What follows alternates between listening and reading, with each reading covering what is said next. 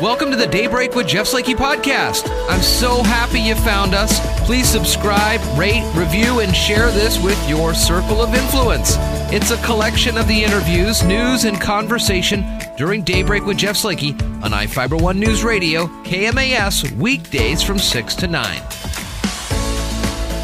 Good Wednesday morning to you. It's the 7th day of October. And Spencer, good morning, man. How you doing? Hey, I'm all right. How are you doing? Doing well today as we move through the week, and some great conversations. Port of call today, so Dick Taylor and Wendy Smith update us on what's going on there, budget talks, and the conclusion of all that work on the runway.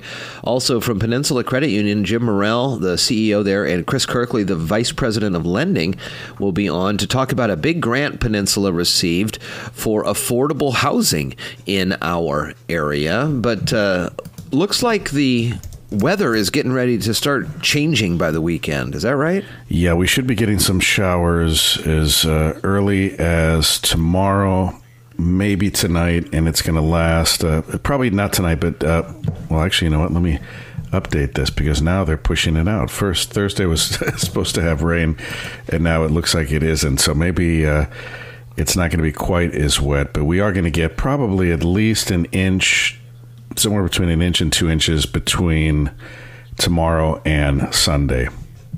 Mason County Public Health notified of 4 additional Mason County residents testing positive for COVID-19. Following further investigations on the cases they reported on yesterday, they did find a duplicate case. So the total now is 480 since March. There have now been 8 confirmed deaths. Total tests performed 11,434, and now only 1 Mason County resident is hospitalized outside Mason County.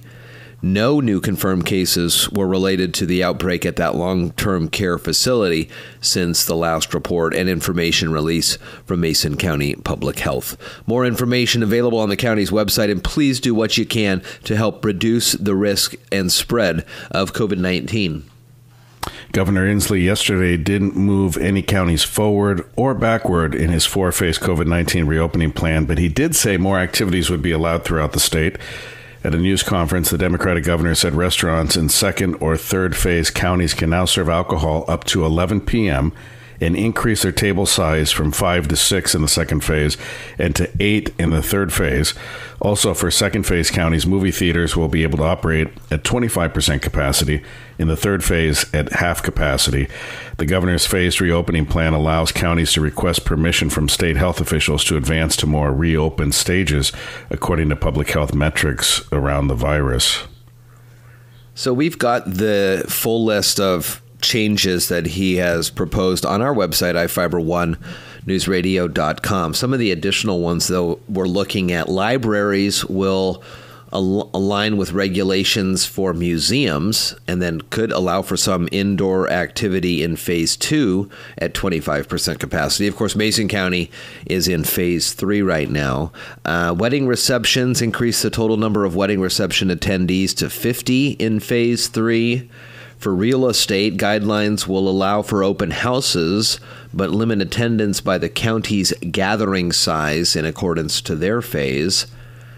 And some guidelines will provide information and protocols for outdoor recreation and races and bike tours, even as we get ready for skiing and kayaking. Not going to be doing much of that in the winter, but, you know, things like that. Now, more than 12 participants. So we're starting to increase those numbers a little bit. But again, please do what you can to help reduce the spread, distance, masks, hand sanitizer, all that stuff.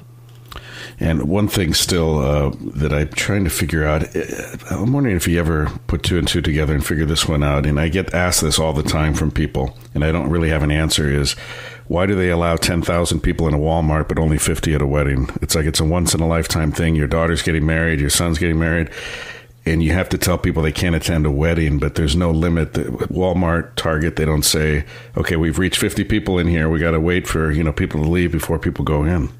Do you have an answer for that? Because I wish I could answer that for people. But I don't, but I've had to wait at Walmart. It just seems like you could have 1,000 people breathing on each other in line at Walmart, but it just seems weird that weddings are still limited.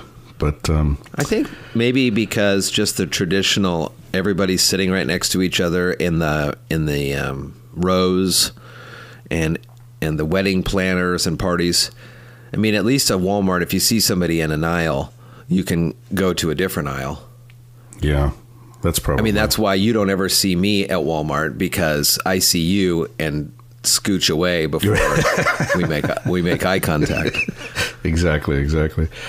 Fewer children are getting scheduled vaccinations for diseases such as measles in the state since the coronavirus pandemic began. The Seattle Times reports the number of children 18 and younger being vaccinated in Washington dropped by 31% in August compared to the August average from 2015 to 2019. The downward trend began in February, then fell sharply in March with a 33% drop compared to the March average from 2015 to 2019, and bottomed out with a 39% drop in April. Professor of Pediatrics at the University of Washington School of Medicine, Dr. Beth Ebel, says childhood vaccines are highly effective and safe, and parents need to keep their children on track with immunizations. Well, Governor Inslee is seeking a third term in the election upcoming in November. His challenger is Police Chief Lauren Culp, Republican from Republic. In addition to that, tonight will be the only debate between the governor and his challenger. It's going to be on TVW, and I think on some of the major networks channels as well. Before that, we will have the vice presidential debate on the radio from Salt Lake City, Utah. That will be on the air with a pregame show at 5 and then debate analysis just after its conclusion. If the second and third presidential debates happen, and I think Vice President Biden has suggested that if President Trump is still positive with COVID, that the second debate on the 15th should not happen, but we'll see what happens there. Of course, we'll have it for you here on the radio. And also heard that it may be an outdoor venue, too, if they do have it at all. So that should be interesting. It's probably not a bad idea to have it outside somewhere. That's a good point, because they just had Vice President Biden has just, I saw that he did one. It was like almost like a drive-in movie theater town hall. And then he just was on TV the other day, I think down in Florida, in an open air setting for a town. Where is this one supposed to be? I mean, it's supposed to be in Miami. So right. In October 5th, they may be able to get away with an open air venue on that one. It's the town hall one, too. And I'm very interested to watch that. Yeah, should be interesting stuff. Listen to that, I should say, on the radio. Yeah, exactly. Thurston County Public Health and Social Services has released the full Thurston County 2020 point-in-time homeless census report. The report details the results of the January 23rd, 2020 PIT homeless census, a countywide effort to learn who is homeless and why. This year, the PIT found 995 people experiencing homelessness. 159 were in transitional housing, and 295 were in emergency shelters. More than half, or 541, were unsheltered or homeless. This represents a 35% or a 147% increase since 2019. Kansas City Chiefs, Seahawks, Green Bay Packers, Buffalo Bills. Top 4 teams in the latest AP Pro 32 poll. Same as last week. All 4 teams are 4-0. Seahawks play the Vikings this weekend for Sunday Night Football. Pregame at 3, kickoff at 5:20. Seahawks are presented by Shelton Health and Rehab, Riviera's Shellfish, South Sound Appliance, Dogtown Grooming, Neil's Pharmacy, and the Shelton Athletic Club. Again today on the show, Port of Call with Dick Taylor and Wendy Smith, and Peninsula Credit Union on the air talking about a big grant they received to help look at the affordable housing situation in Mason County. That and more all coming up here on Daybreak. Good morning. From the iFiber One News Radio studios, you're listening to Daybreak. Well, good morning, everybody. Jeff Slakey and Spencer Hughes here on the Daybreak Show as we get ready to find out what's going on with the Port of Shelton during today's Port of Call. Dick Taylor and Wendy Smith, hello. Good morning. We're getting ready for 2021, so I know there's budget talks, but first let's look back at a little bit of the year. The runway project's all done. Yep, it is. Finished. Officially, yeah. Okay. So it completed officially a month ago, but they had to come back and do the last of the painting. And so they came back last Friday, as you know. It was gorgeous weather and perfect. So they came back out and just closed it down for the one day. And now we're good to go. That's so, great. Yeah, That's it's really great. Super project. And it's been a long, 3+ long million. time. Yeah. It has been a long time, just because, as you know, last year we kind of got delayed, and so it's kind of drug out longer than we anticipated. But it was a good project, really good. Engineering firm's great. The contractors were all just right on top of things and really good to work with, and it provided a lot of jobs. Sure. So Yeah. it's excellent. So now this is going to be good at the runways for another 30 years? or- Should Well, be. I mean, yeah. I think they say 20 to 25. Okay. So it should be quite a span. Of course, it depends on usage too. Yeah. That's right. So if we That's get a huge traffic increase, but as far as we know, it's going to go another 25, 30 Great. years. Yeah. Great. Yeah. As we looked ahead to next year, I know the budget conversations are already having. What kind of impact have you guys noticed from the lack of events up at Port Property this year? Well, yeah, and we just passed what would have been Oyster Fest Yeah. weekend, which was kind of, That it's was just sad. so, it is a sad feeling. As far as impact, we really haven't. Our smaller car club groups have been able to, once things opened to phase 3, they were able to conduct business as normal. We filled some of the gaps with some further clubs that wanted in. So besides just, I'd say, the bigger, when you don't have an event like Oyster Fest, it doesn't impact us greatly because we're not officially, there doing any kind of business. We're just offering the site. But it is different. And so much so that we have been conducting a fall meeting of user groups every year. And the staff and I have just been talking about, what do we do this year? Do we do a meeting? Do we do a Zoom? Do we even have one?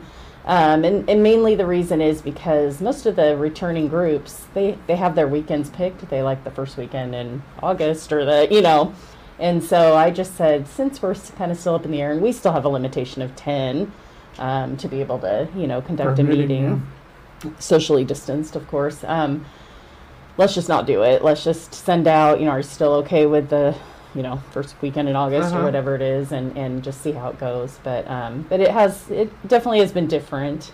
So with that, we're not adjusting rates. Rates are staying the same because the user groups pay us a fee per day.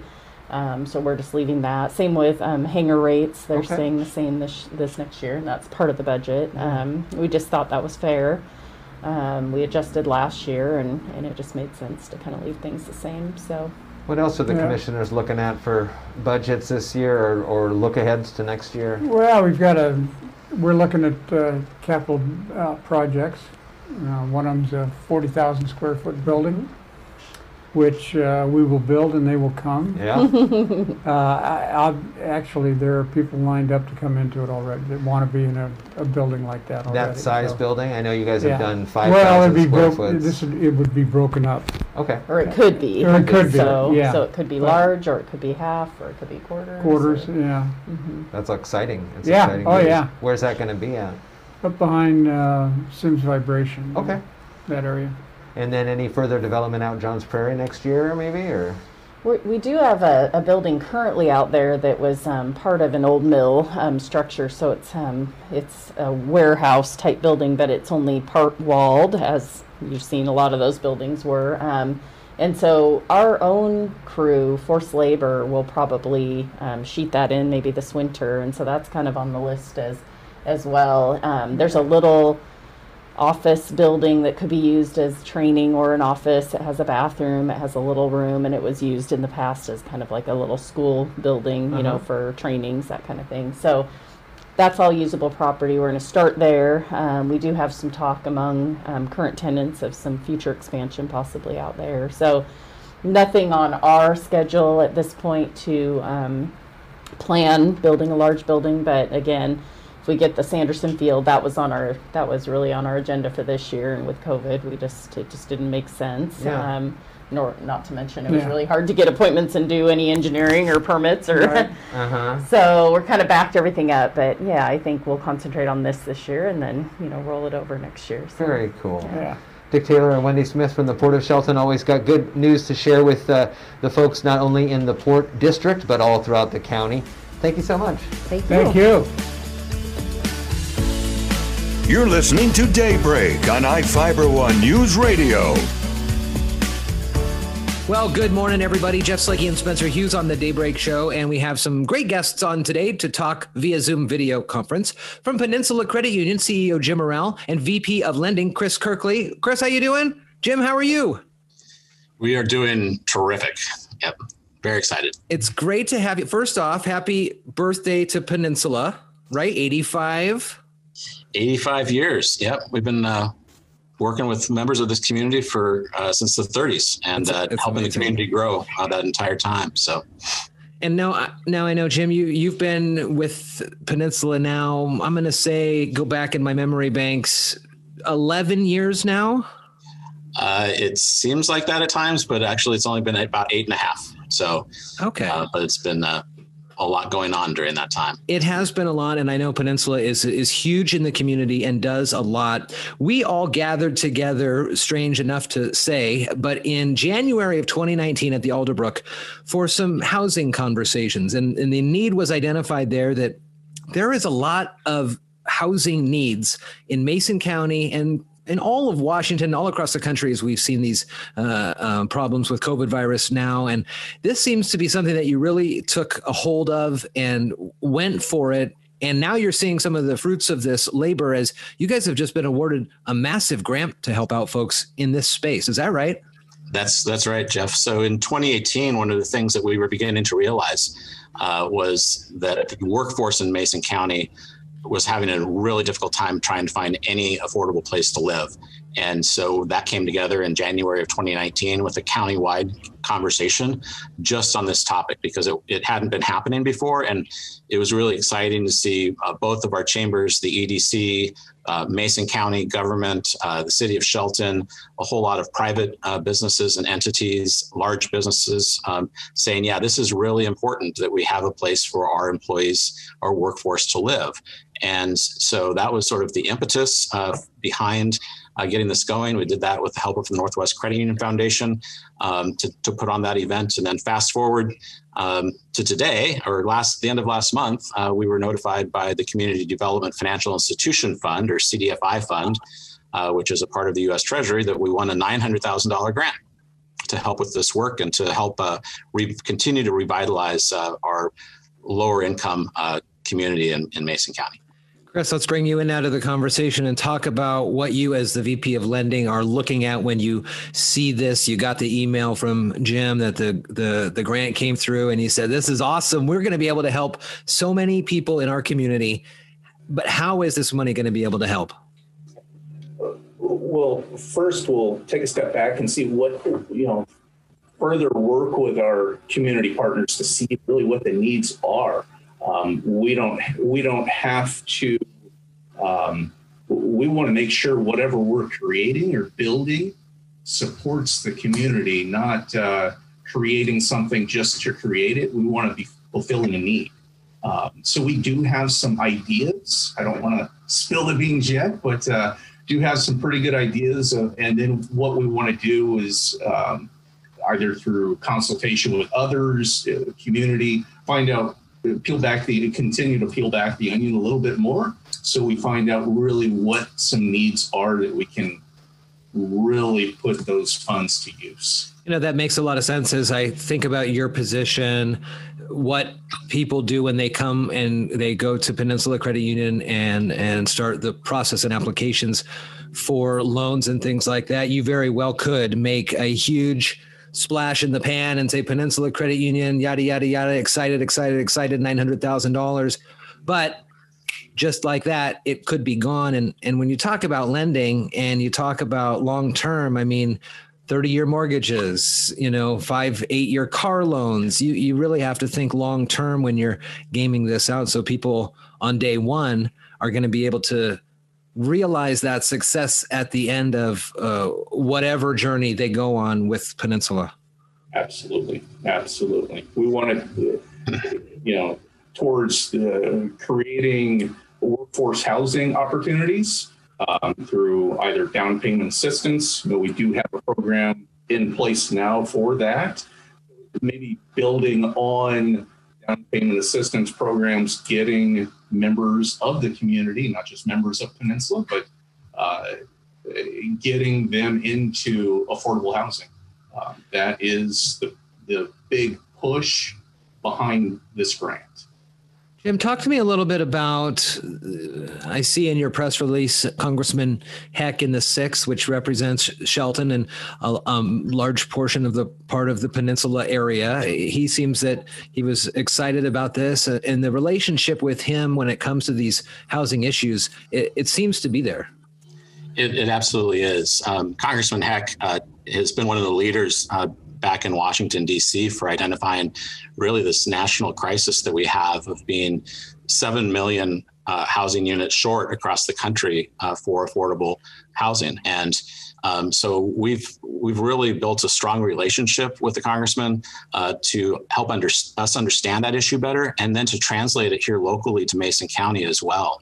So, without getting too geeky on the numbers, what we're really talking about as far as income levels are people making anywhere between $40,000 to $93,000 a year in their household, and affordability, so that somebody's not cost burdened in their housing, as HUD defines it, is that household is spending 30% or less. So that's roughly $1,000 to $2,300 a month for mortgage or rent payments, utilities, property taxes if you own a home. And that's really difficult to do. So if we can work more closely with the city of Shelton, with Mason County, as they develop their development codes, as they reconsider that with some of the other partners that, construction trades and so forth, to understand how is it that we can increase the housing availability in our community, that will help us try and achieve our goal of having more people that work here live here. That's ultimately what we're after, and hopefully kind of puts it in context. You're talking about $1,000 to $2,300 a month for housing expenses. So when we gathered back in January and we're talking about the needs, and you're talking about the national needs, I can only imagine since COVID, the needs have gotten worse, or has some of that been held off? I mean, are we not seeing a lot of the tenants having to be evicted and things like that? I mean, I feel like the governor had done some things, and then even President Trump had put in some national moratoriums on evictions and things like that. Do you think that's going to come around later in the next few years and really kind of have a major impact, or are we going to be able to push through this a little bit? I fear, Jeff, that we might see that sooner than later, because those moratoriums, I think, are set to expire here in the next few weeks. And so we may have a considerable eviction issue on our hands. Hopefully those get extended at the state and the federal level. Hopefully Congress and the administration can come together on some type of relief. It was not promising, the news I just heard at noon today, but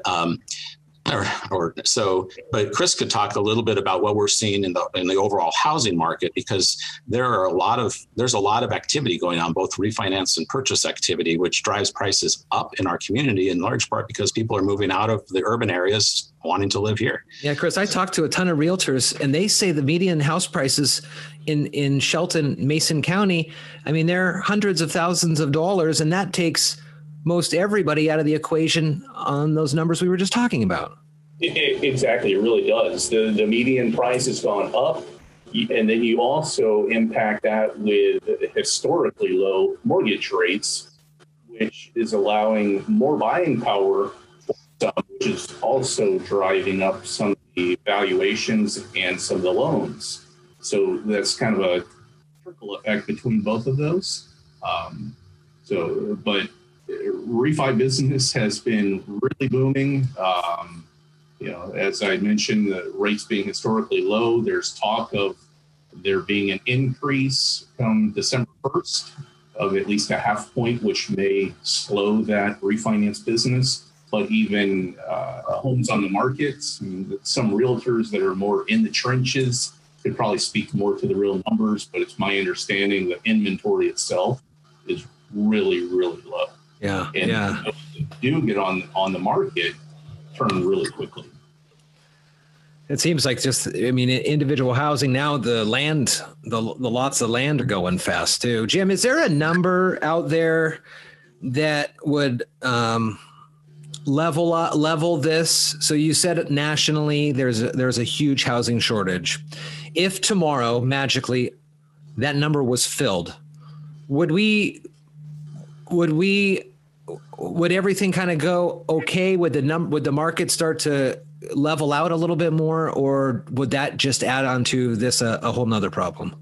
Well, as with my economic background, Jeff, I think certainly, as Chris was pointing out, if we magically tomorrow had 7 million additional units available, supply and demand would push down prices, right? And that would help. I think part of what can help too is helping people, particularly individuals in today's environment with the COVID economic impact from COVID impacting their household budgets. The more we can help them budget their funds, the more that we can help them refinance, as Chris was talking about, not only real estate types of loans, but any other type of debt that they might be carrying, then we help lessen the expenses.